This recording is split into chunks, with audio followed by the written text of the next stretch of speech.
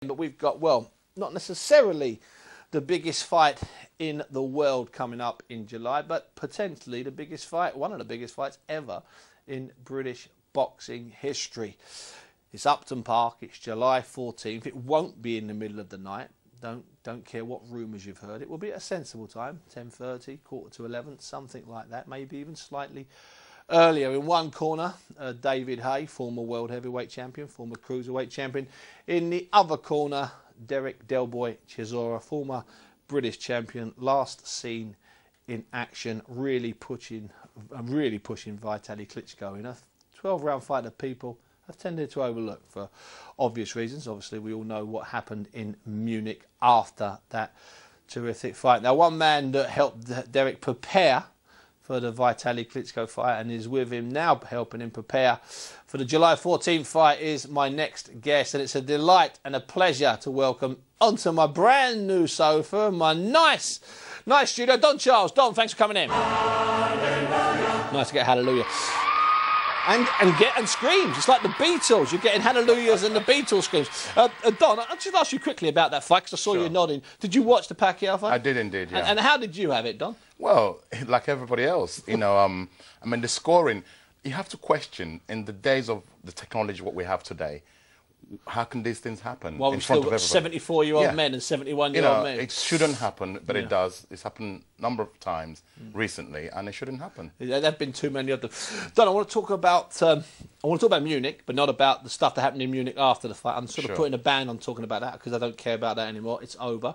But I'm going to talk about something that we haven't talked about. I mean, I spoke to Derek when he came in here, and it took him a couple of minutes to realise what I was asking him. I want to talk about the fight. I want to talk about that Klitschko fight. I want to talk about the changing room before the fight, that sort of aggravation and walking out to the ring. How close to the edge was Derek in that 30-40 minutes before the first bell in Munich to maybe losing it or even leaving? Sure. I mean, it's something that it's been overshadowed through all the nonsense that's been going on. I was in that dressing room, and what the Klitschkos portray to the general public, it's not really what it's like behind the scenes, and we've never really gotten the opportunity to tell our side of it. To put it straight. Yeah, and I'm not going to go too deep. I'm just going to touch the surface for me, though, if you can. All I can say to you is that they're very smart, the Klitschkos, and I have to admire them for that. They're very, very smart individuals. Hence why they're world champions for a long period. Loved. World champions and loved. Yeah. Look, personally, I think they're really nice people. Yeah. But we're talking about boxing now. Yeah. They're nice. Away from the boxing, I heard they do a lot for charity. They do, and in Africa and places like that. So I really admire them for that. But we're in the same business as them, the fighting game. Yeah. Okay. And what they do behind the scenes, I don't personally agree the way they do it.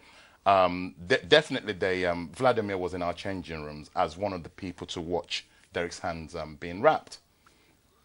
And it was dead deliberate to obviously get under Derek's skin, and it did. Dean Powell, who we all know, Dean's wrapped millions of hands at a very high world championship level. So he knows what he's doing. He does the best hands, as far as I'm concerned. Yeah. And so Vladimir was commissioned to watch Derek's hands being wrapped. He was standing over. Don't forget, Derek's sitting down, having his hands done, and he's like standing over Derek, literally standing over it, in a threatening manner. Yeah, of course. Yeah, his body language. Okay, and he's got this smirk on his face that he always does, which we saw. Really annoying. Steve Lillis interviewed him walking in, and he's got that smirk. And may I add, right? It's not fair that he actually lied. He lied. He said the hands was being done illegally, which is a big lie. We had the WBC official in that room. Right. He waited till Derek's hand was complete. If there's anything wrong, you should say, hold on, stop, that's wrong. He waited till one hand was complete. He said, right, that's not right, got to take it off. Okay? This is when Derek said, hang on a sec, you know, the WBC official was in there officiating the hands being done. So we turned around and said to the WBC representative, is there anything wrong with that hand, sir? He said, no. He didn't actually speak. He went, I said, so why did you not intercept Vladimir? Who's running this, you or Vladimir? Okay, so now when Vladimir came out to the hallway, this is afterwards, I watched it back, he said that the hands was being done illegally. Nonsense. nonsense. The WBC official did not see anything wrong with the hand. It was him just trying to unsettle Derek. The ploy is to unsettle Derek. And it worked. It worked at that time, yeah. It worked. So at one point, Derek got up and said, you know what, I'm not fighting. That's it. I'm not fighting. And throughout all of this, there was no border control official. That's one of the sticky points, isn't it? Right. And not a lot of people know this either. So we had a man, Tunde Ajayi, in their room. He was monitoring Vitali's hand being done. Yeah. So I made my journey to their room just to see what's happening, because all the officials was in our room. Yeah. When I got to Vitali's room, to my surprise, there's not one official, not one official. So it's just Tunde and Vitali's people. And I said, wait a minute. I said to Vitalis, this is how you guys run it. Where's the officials? And he looked at me. I said, I'm talking to you. Where are the officials to monitor your hands being done? He couldn't reply me. I won't say what else I said to him, because it wasn't nice. I was really, at this point you're angry, because you know Derek's boiling over as well. I was furious, yeah?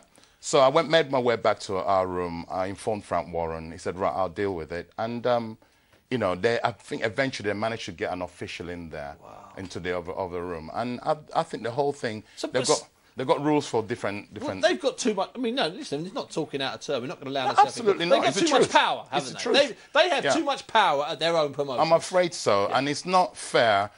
You should be on even playing grounds, as far as I'm concerned. Yeah, you're going to fight for a world title, the biggest title in the world. I think you should be given a fair crack at the thing from the beginning, from the off. Things that happen in the dressing rooms matters a lot to a fighter. How many fighters have you seen come out? They're frozen because they've got to them, and they get knocked out in the first round. And that was a danger. Yeah, and yet, I mean... But once Derek got out, once the fight... I mean, you know, I know there was the incident in the ring, but once the boxing started, you wouldn't have believed he'd had any aggravation, any problems, or there was anything on his mind. That's Del Boy being Del Boy. Like I said, you could give me 1,000 heavyweights. I'll choose him all day long. You know why? The kid always turns up to fight. Yeah, that's true. Always. Yeah. Even when he was boxing his first 4 and 6 minute round fights. Most definitely. Even if he got the guys out and around, he still came to have a fight. He will come to fight, Derek. Now, as that fight progressed, at what point, Don, did you think to yourself, "Phew, you know what? We've got a proper chance here." Was it when Vitali started to panic himself a little bit? You know, when Vitali did that running thing a few times. Yeah, he did. Yeah, I mean, look, nobody's ever pressured him like that to the degree where he's turning his back and turning. Look. As I sit here, I'm still very disappointed we didn't win. And you can tell. Did we not believe we could win that fight? We wouldn't have gotten that plane. Of course, I appreciate that. We wouldn't have taken the fight. Appreciate that. Right? Haven't taken the fight. We went there to win the fight. I appreciate it, but what I'm saying is there is that point. You know, we all go out in the ring to win, no problem. But then during the fight, you think, you know what, we're going to pull this off here. Yeah. Because it's Derek's taking some good shots. Derek's admitted he took some good shots. He got hit too frequent to my liking. But well, he fancied it, didn't he? He knew he had to take risks. But there was that point, you know, when perhaps the pace was getting a little bit to Vitali. Yeah, we knew that. And he was turning his back, and then he was using very long shots. And at that point, there was half a turning chance. Most definitely. I mean, look, call it like Derek acknowledged at the end of the fight. He said, "Experience beat me today." Sure. Had he had more experience, I believe, and there was a point where Vitali turned on the rope to the side. Derek only hit him once. Now, an experienced fighter would have carried on. The referee jumped into why are you intervening? He's hitting the guy. The guy's turning away. The referee should never intervene at that point. Or equally, I mean, the referee could have stopped it. If you turn your back, you could have stopped it. Exactly. Yeah.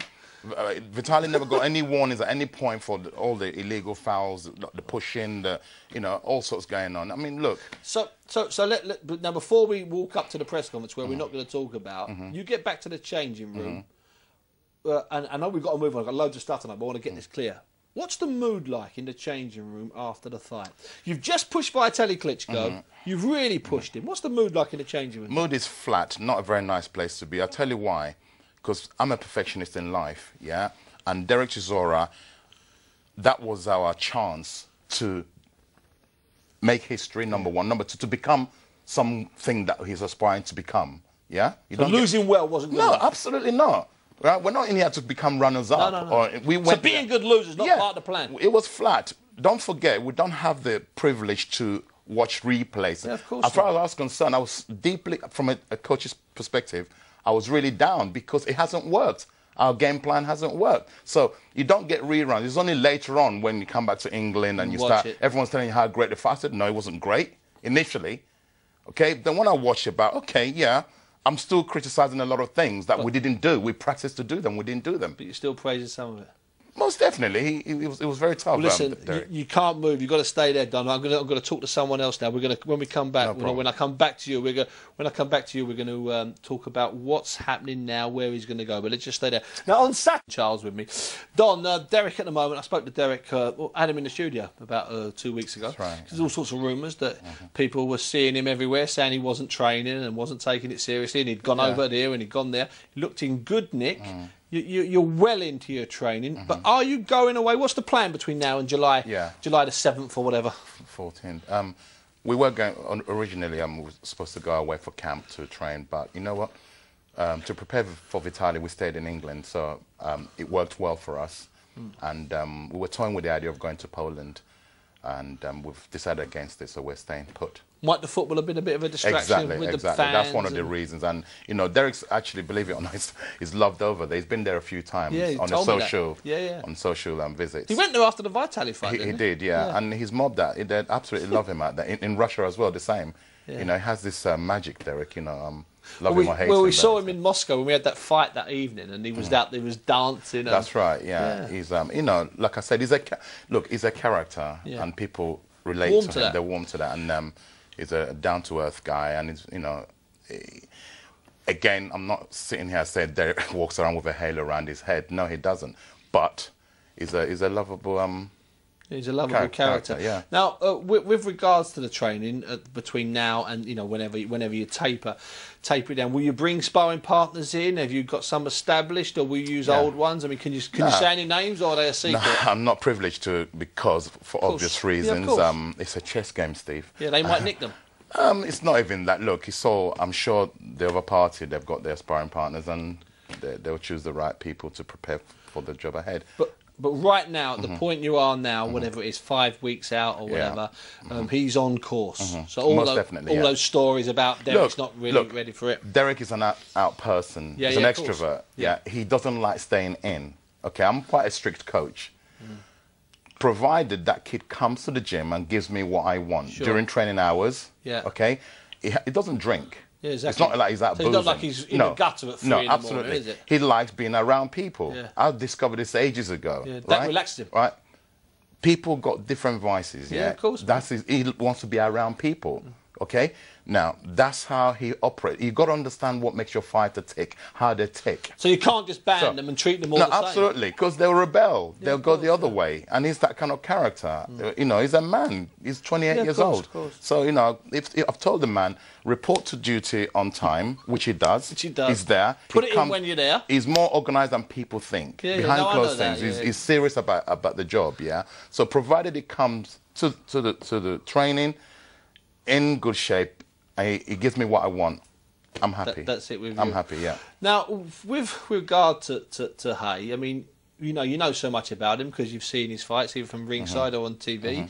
You know, the last 10 years, you've seen a lot of his fights. Derek's seen a lot of his fights in person or on TV. So, you know, generally when you're fighting a heavyweight, you maybe get to do some homework. Are you still doing homework? I mean, are you still studying David's fights? Because, you know, because David performs differently in different fights. Most definitely. Anyway. Look, his trainer, for instance, Adam Booth, I respect the guy a million%. Because he thinks in a modern way.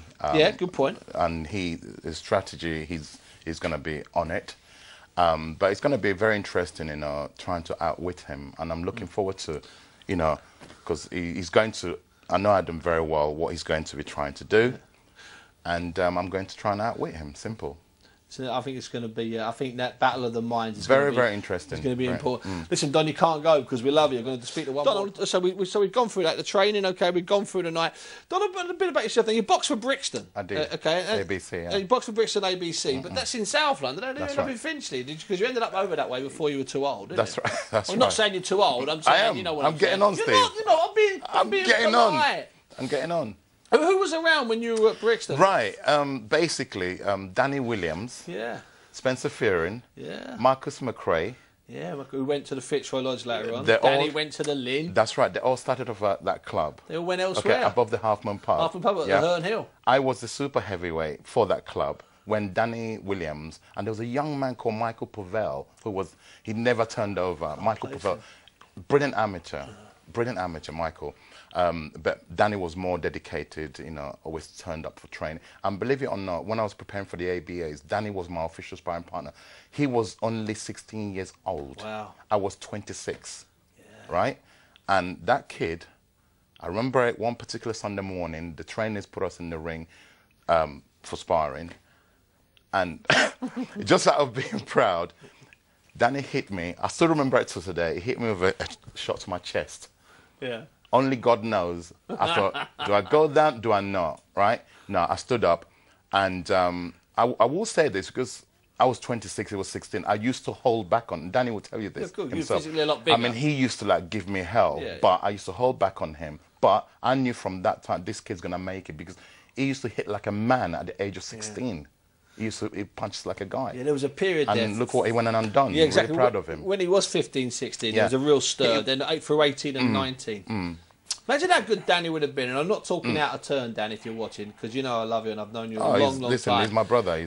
How good would Danny have been if he'd have had a different head on sometimes? And I mean, and that's not, I'm not being nasty. No, absolutely. I know everybody's well documented. You know, even Danny himself. You know, sometimes I call him up before a fight. I said, look.